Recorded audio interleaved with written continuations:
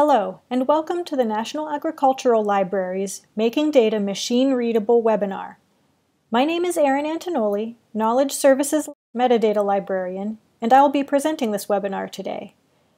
Also with me is John Sears, Ag Data Commons Data Scientist, who will help answer questions during the Q&A portion of the webinar. We will begin by examining what it means for data to be machine-readable, discuss why this is important, take a look at preferred machine-readable data formats, give a brief overview of the tidy data principles, walk through an example of how to convert tabular data into a machine-readable format, and conclude with time for questions. When someone says data are machine-readable, what do they mean? What exactly is machine-readable? Simply put, machine-readable data are data or metadata presented in a format that can be easily processed by a computer. In fact, machine-readable items are all around us and in our everyday use. Driver's licenses and passports all have a human-readable section as well as a machine-readable code along the bottom with strings of letters and numbers that correspond to the bearer's name, state and country of issue, birth date, nationality, and more. Barcodes are on nearly everything we purchase and allow computers to automatically look up an item in their system when scanned, making both checkout lines and inventory counts more automated. QR codes can be scanned by smartphones and automatically lead users to websites without having to type a single letter. And these are just a few examples. We increasingly rely on computers to quickly and accurately process information, but that doesn't happen automatically. The information must be formatted and presented in a consistent manner so that computers can understand what they're reading.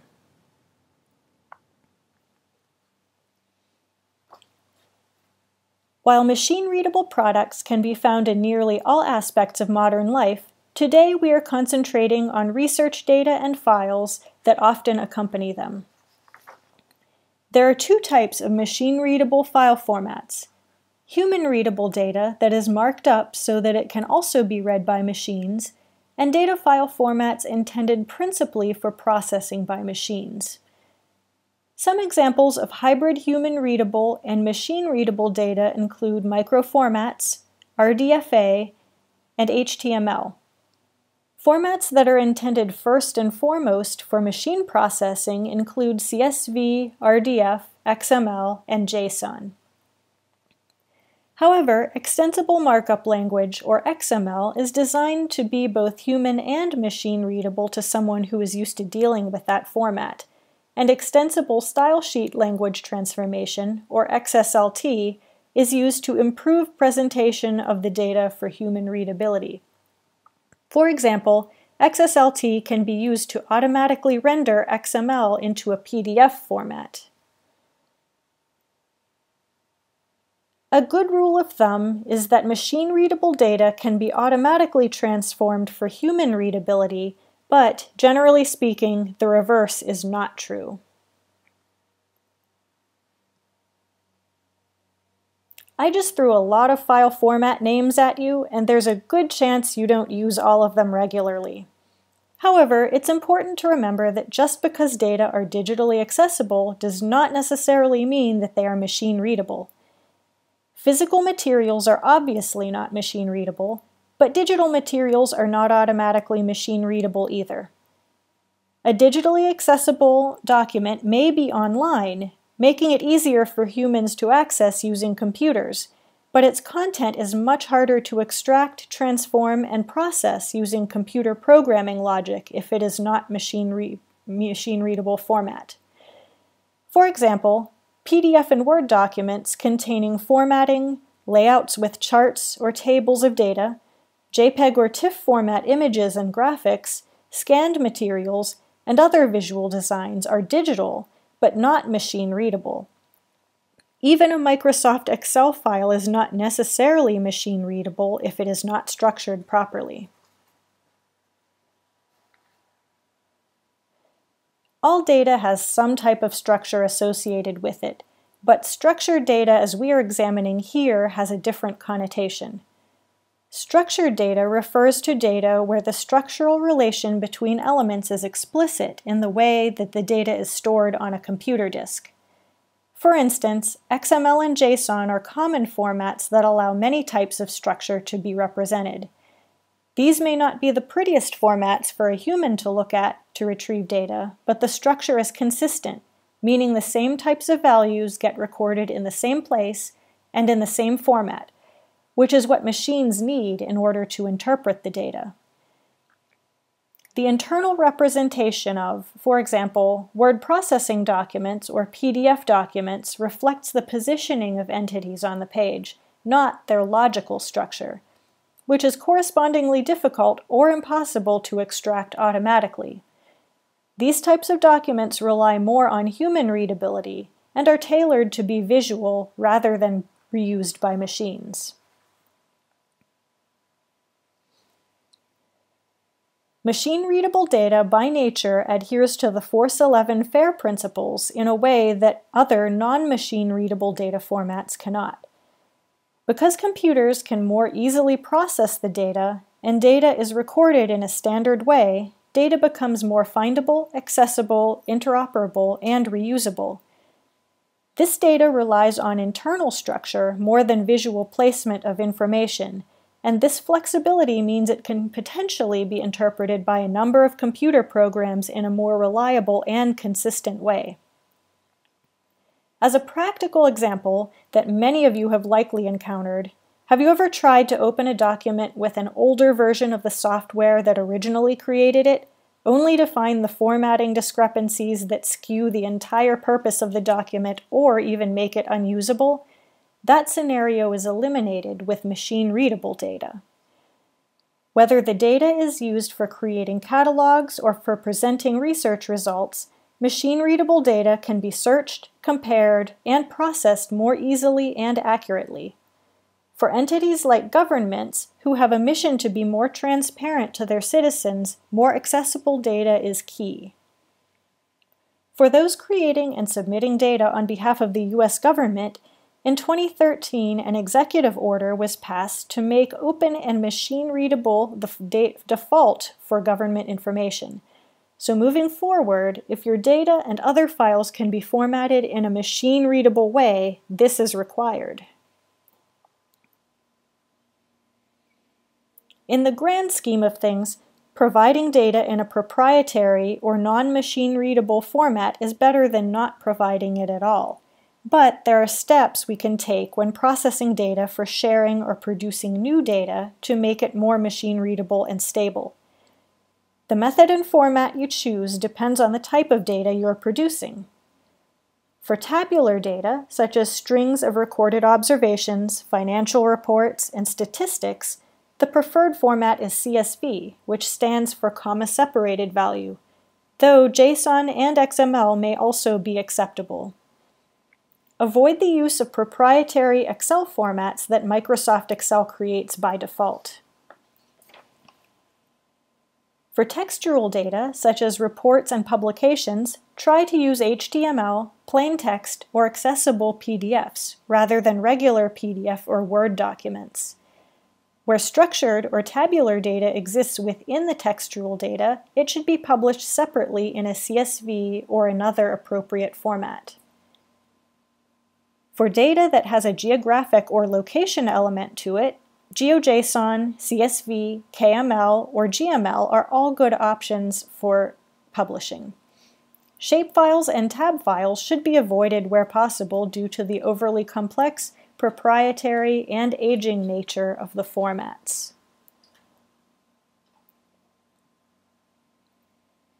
Now that you know what machine-readable data is and why it's important, we will review how to make your data machine-readable. Again, not all data can be saved in a machine-readable format, but knowing when adjusting format is possible and acting accordingly will go a long way to making sure you're doing what you can to make your data the best it can be.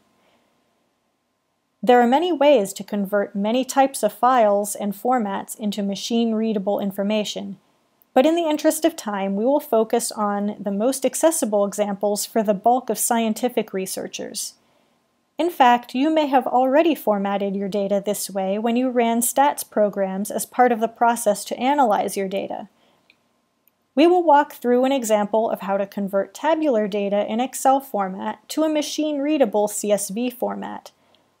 Of course, this is easier to set up if you plan to organize and save data in CSV format from the start. So if you're at the beginning of your project and formulating your data management plan, please take this into consideration.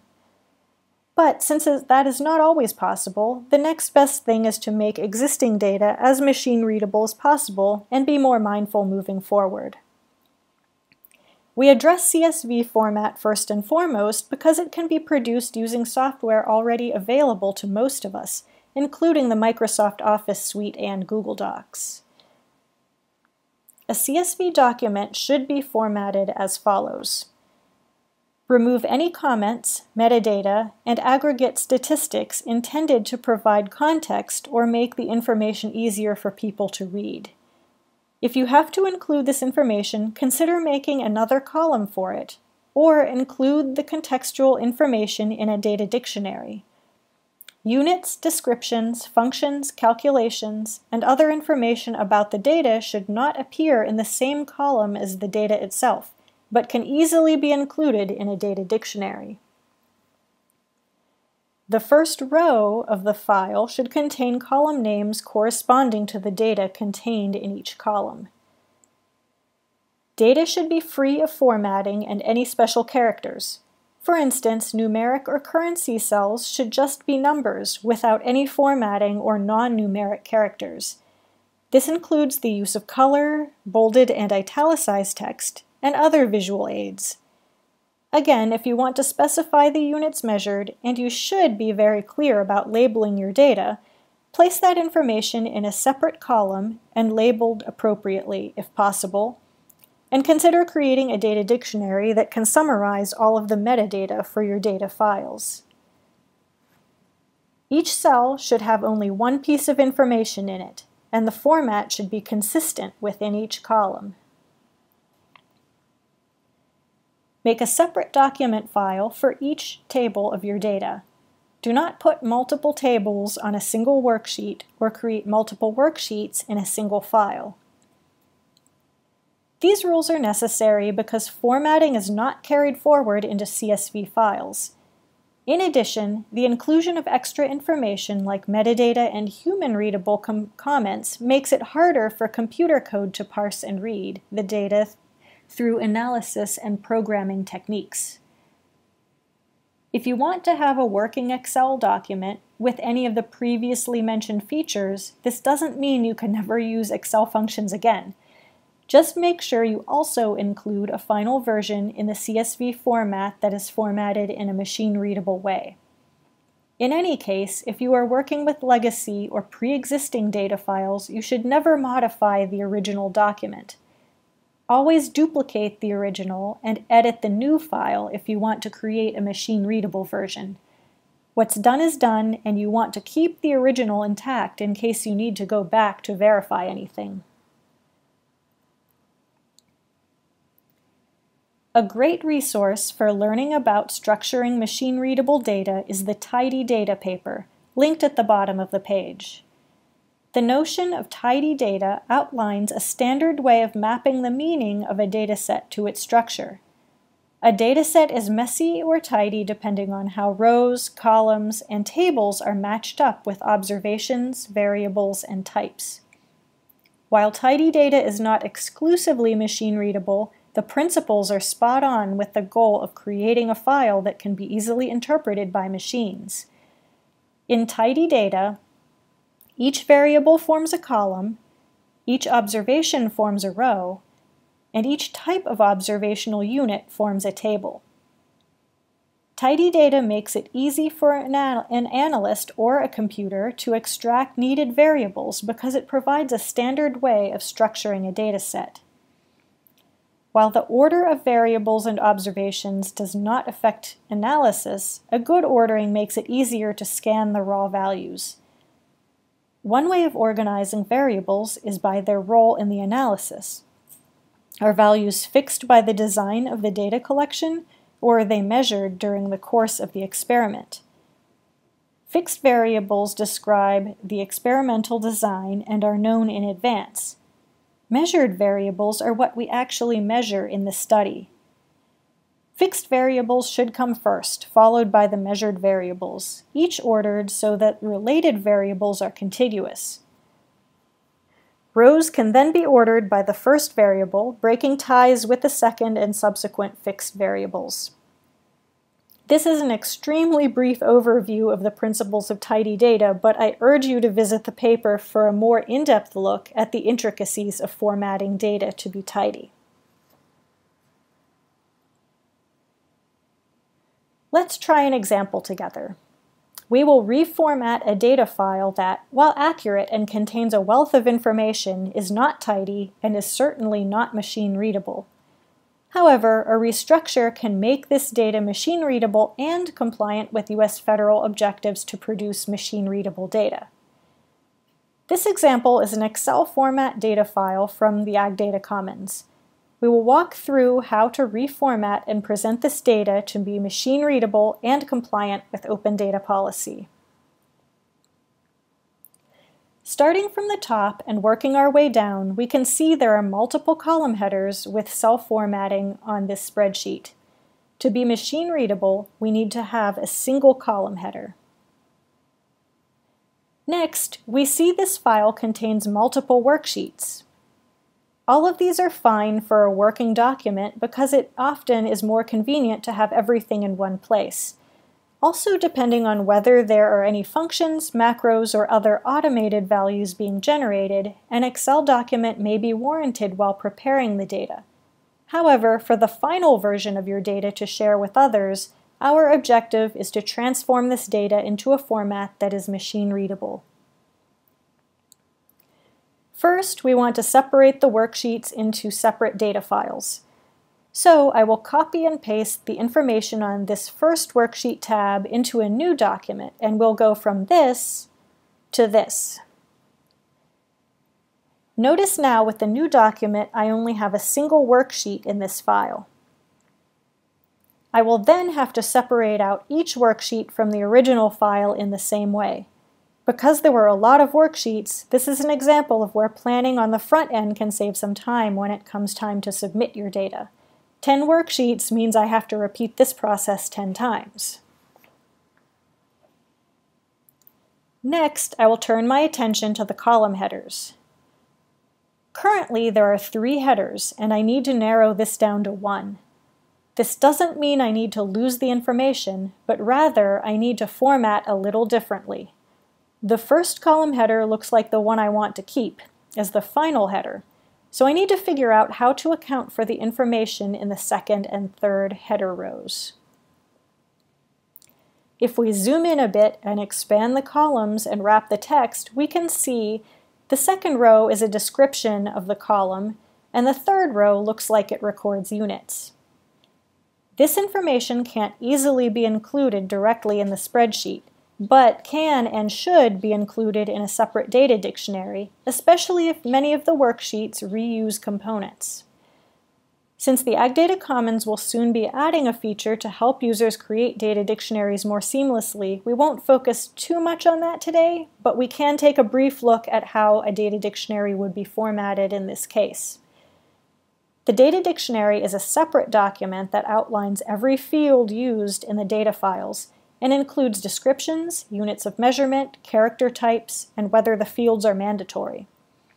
In keeping this descriptive information separate from the data is more easily machine-readable, and researchers have potential to go into even more detail about each element in their data files without impacting machine usability.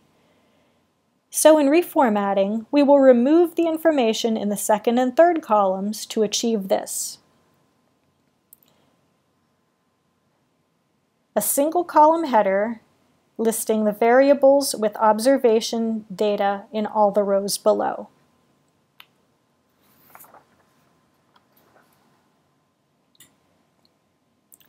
and the descriptive information we removed from the second and third rows of the data spreadsheet is subsequently transferred to a data dictionary. Here we can see the name of the spreadsheet in the first column, the column headers for the spreadsheet in the second column, and the exact descriptions from the original spreadsheet transferred to the description column here.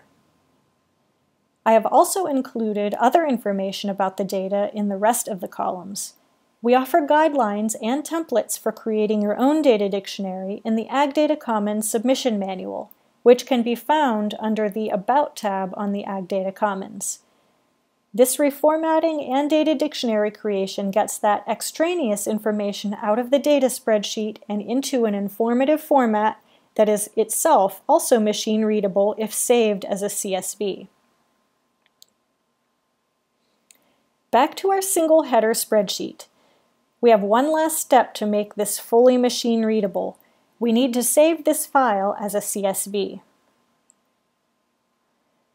The default in Microsoft Office is to save spreadsheets as an Excel document, but we can do a Save As and choose the CSV file format.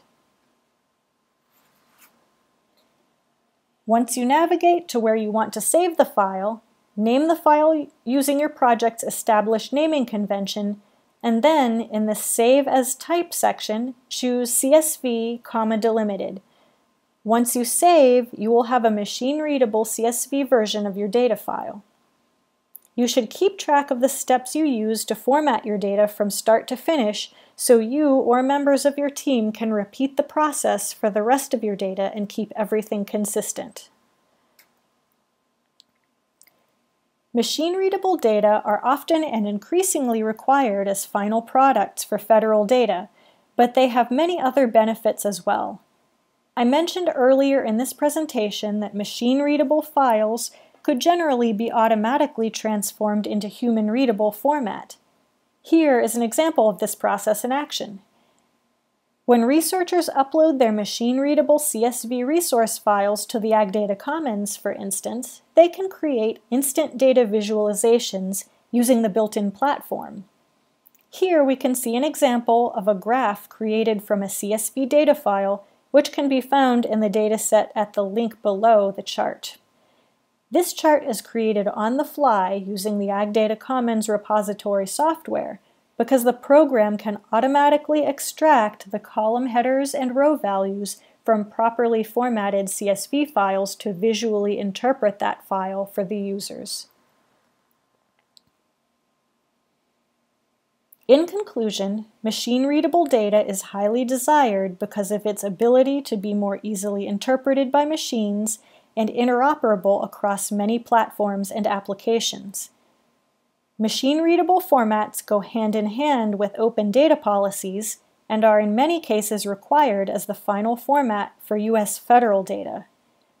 Preferred formats are generally non-proprietary, and making sure your data is tidy and well organized will help you maintain machine-readable results. And finally, we walked through a sample data format conversion from Excel to CSV and reviewed how to put these principles to use. I mentioned these links in the presentation, but I'm including them here again for review. The first is a link to the Open Data Handbook, specifically the File Format section, and the second link is to the Tidy Data paper. Also included is the link to the email for the Ag Data Commons Curator inbox if you have any questions for our team. And now we will open it up for questions.